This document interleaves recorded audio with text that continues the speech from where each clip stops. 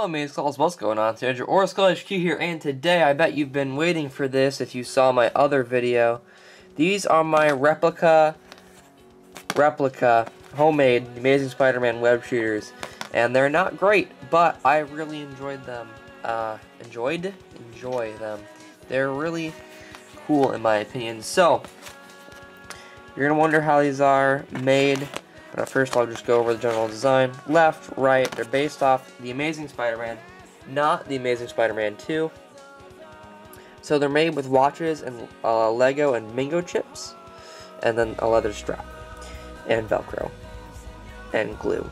So basically how this works is I got a leather strap from where my mom works at, and there was like normally a little piece here that went across for whatever reason. I took those out, put Velcro there. So these are actually able to come off and been able to put on, for instance, another Spider-Man suit, like a costume or whatever, if you want to make sure that they're not on the bands. But this is meant for more Peter Parker, because he would wear them. He'd wear them on his wrists like that. And basically what I did was I took watches from my uncle. He gave them to me, and they're really cheap black ones. They're metal casings, glass front, metal back, not waterproof, nothing super cool. But I took the inside of the watch, which normally facing downward. So what you're seeing is actually the inside of the back of the watch, and right there is actually where the battery would go. You can see that here too.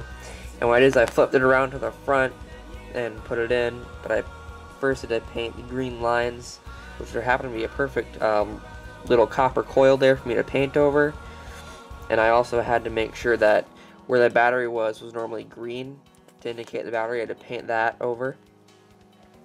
And I had to get these situated in there. And in here, there was going to be Velcro. I think there still is, to just push this towards the screen, so when I glued it in, when it moved around, it didn't make noises and rattle around and get out of line. So now there's that Velcro in there meant to hold it together. And it's not perfectly seamless because for some reason after painting it, I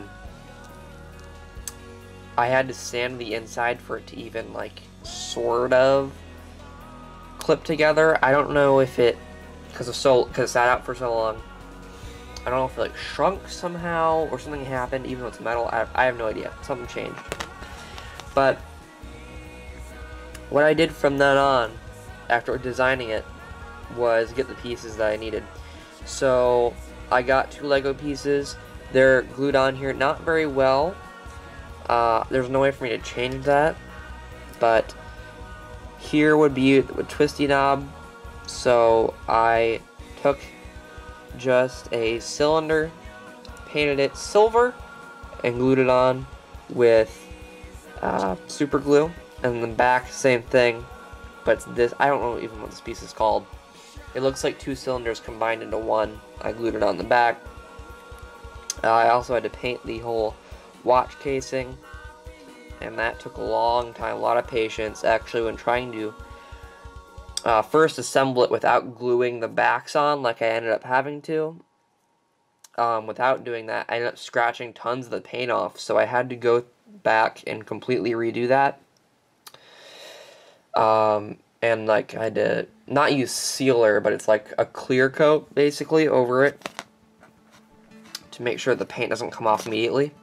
It will come off eventually if I end up wearing these a lot, but so then I had to add a bingo chip, which is glued on with super glue, because super glue dries clear, if not almost clear, like that. You can see it's not perfectly clear, but it's basically perfectly clear on this one. And that was also based on the movie, The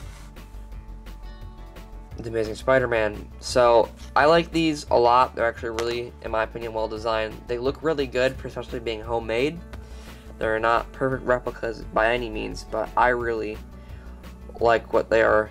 And eventually I might add more straps here just to give it some more tone and definition, but otherwise this is basically the finished product. So what do they look like on the wrist? Well, it has these snaps. So left, put it on the left. This is the front, this is the back. And then as painful as it is for me to put it straight down, I kind of have to.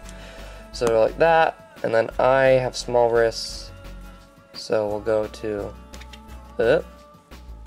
unless the leather shrunk, in which case this may not matter. Oh, okay. Oh, there we go. There we go. Nice and snug. So it fits there on the wrist, and we'll do it to this one as well. I'm gonna try not to destroy the paint, or not. Alright, so here's what it looks like on the wrist. So I have the snaps facing away, and yeah, there's not much else to say. I have the snaps facing away, and they just kind of look like that. I really like what they look like. Maybe eventually I'll add like some orangey looking piece so I can have the pressure pads. I don't know if I'm going to do that. That's very complicated. I have no idea how I would even achieve that. But yeah, I like these a lot, and they took forever. And by taking forever, I mean I just didn't work on them for months. So basically, this was a 9-month project or so, just for this. But they turned out really good anyway.